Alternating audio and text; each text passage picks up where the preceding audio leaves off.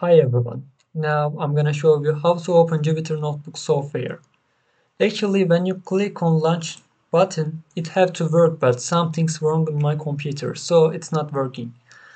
If you have same problems with me, I have a solution. First, you have to click on Windows button, then you have to choose Jupyter Notebook Software. Now Jupyter Notebook Software is working. You just need to open it on a browser. As you can see here, we have an information. Jupyter Notebook is running and blah blah.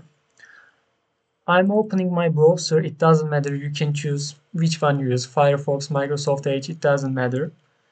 Then we will copy that part. HTTP localhost blah blah until here.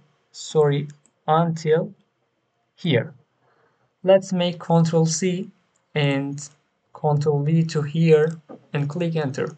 In this part, website asks us that password or token. For this step, we will choose this part. Let's copy that, Ctrl C and Ctrl V, and click login button. As you can see here, it is working like this. That's all I can say about. I hope this video will help you.